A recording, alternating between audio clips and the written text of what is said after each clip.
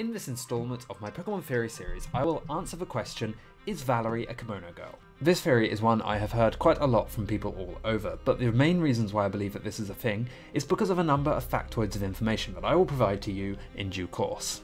Disclaimer, this is the theory, you do not have to agree with this theory, but by all means don't. But abusing other people in the comment section because they do not agree with your theory is ridiculous and makes you look like a child. So now, on to the theory! So Valerie is a leader of a Valerie City gym in the Kalos region who specialises in fairy-type Pokemon. Outside of her gym there is a sign which states that she is the maiden from a land with history. Not only does Bulbapedia agree with the fact that the land of history is Johto, but in Ecruteak City, where you can find the Kimono Girls, you find a sign which refers to the city as Historical City. This is because, of course, Johto is a place of history, and probably one of the most historically orientated regions of the Pokemon world. You can say all you like that it is Sinnoh or Unova, and they have the most history, but actually they just go back the furthest. For instance, Arceus, Palkia, Dialga and Giratina all originate from nearing the beginning of time and space, but that's pretty much it outside of the anime. However, Johto has the Burnt Tower, the legendary dogs, the legendary birds, Celebi, Unknown, and all of them have their own stories and histories. Now, if we were to assume that Kalos does actually exist, and this isn't some weird multiple reality thing, as we can assume that there is a person in one of the Pokemon Centers talking about Blue, clearly Blue is in the same universe as the Kalos region, and clearly either that or there is an actual Johto Kanto region in the same universe as the Kalos region, then that can assume that the Johto region actually exists and Valerie can clearly come from Johto, the region of history. Ecruteak City has the Burnt Tower, the Bell Tower, and amazingly enough is the home of the Kimono Girls. Most of Johto's mythologies are connected to Ecruteak, and even the Kimono Girls have a big old part that they play in the summoning of Lugia and Ho-Oh. Next we have to think about the Kimono Girls. They're all masters in the different evolutions, with each one of them having one of the original 5 evolutions. In Heart Gold we even see a girl come running in and refer to the Kimono Girls as Big Sisters. So is this Valerie, or can we assume that if they have one little sister, they might have, I don't know, 3 little sisters? One for Leafeon, one for Glaceon, and surprise surprise, one for Sleeveon. Which then poses the question, where is Pokemon X and Y on the timeline?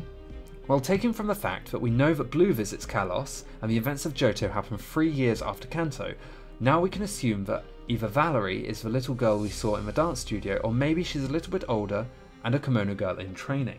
Now this would approximately give us about 10 years for Valerie to grow up and become the leader of the Valerie City gym.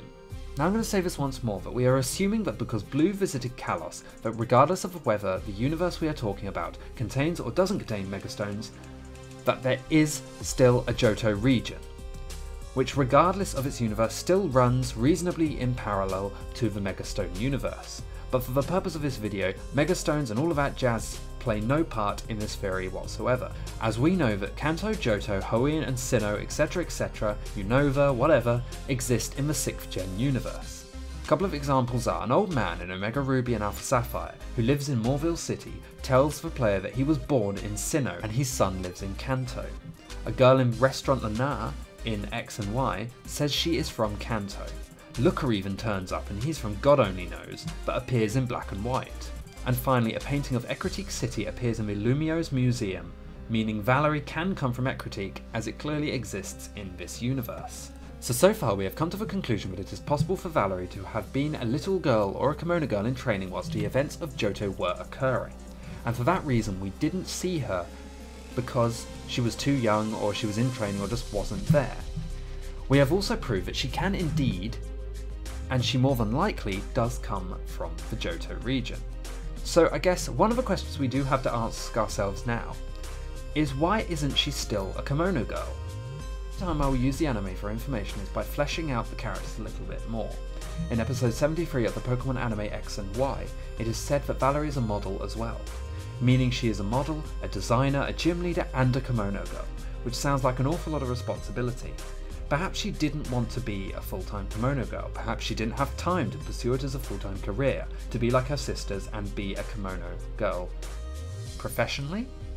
So along with her Eevee, she went to Kalos to pursue her dream of becoming a gym leader and a model, and obviously a designer, and that's where her Eevee evolved into Sliveon. There is a huge play on modelling in Kalos, with it being Pokemon's answer to France, so she would find herself more at home being a gym leader in Kalos than Johto, because she was able to follow her dreams in the fashion capital of the Pokemon world. Nevertheless, she still manages to call back to her roots, as her gym in the anime even looks like it belongs in the Johto region, as the colour scheme, the stage, the design all look perfectly in place for being from Ecruteak City. Now I know what a lot of people say, that she can't be one of the Kimono Girls, because that isn't what the Kimono Girls wore. Valerie is a fashion designer. She designs updated versions of the Furisode.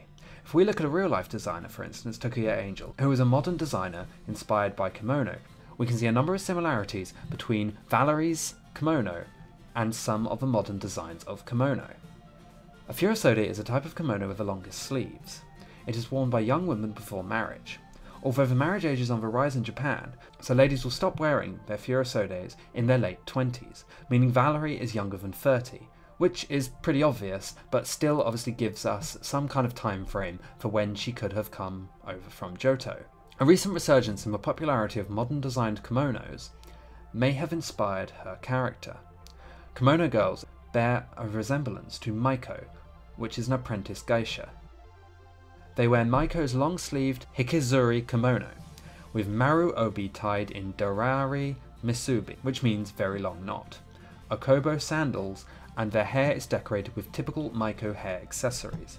Maiko and geisha are entertainers, and perform lots of different dances and instruments, hence the dance studio in Pokemon, where people from all around can go and watch these girls tastefully dancing and entertaining their guests. This also comes together with the Japanese name for the Kimono Girls being translated into English as Dancing Girl. Geisha training traditionally starts young, with trainees taking a more experienced geisha as a teacher. They call each other sisters from then on. So wait. This means that the little girl in Heart Gold isn't actually related to them, which is why Valerie eyes do not match any of the Kimono Girls we've seen before. This makes perfect sense, as Valerie may have been a trainee Kimono Girl, a little sister, and was given her Eevee to train, as she also trains to be a Kimono Girl, or geisha. The art of geisha is giving way to greater interest in pop culture among young girls. Valerie may have dropped out of the training to become a gym leader, model designer, or anything along those lines, and express herself more in the modern world. She may have even been rejected due to not passing the tests she needs to, or it may have just been too hard for her. So to conclude, Valerie is wearing a kimono. Valerie has an evolution like the other Kimono Girls. Valerie's is obviously a Sleeveon. Valerie's gym in the anime looks incredibly similar to that of Ecruteak City in the anime as well. You can see the style of the buildings, the colours, and even the pictures within her gym in the anime are incredibly alike to the scenes and pictures we see in the Johto series of the Pokemon anime. Everything we know about Valerie from the games hints and leans incredibly heavily on Valerie being from Johto, and also a Kimono Girl. And finally, we have seen evidence that she could have been a small child or an older child in training during the events of Kanto. So thank you all for watching this episode of my Pokemon Theory series. Again, thank you all for watching, and I'll see you guys in the next one.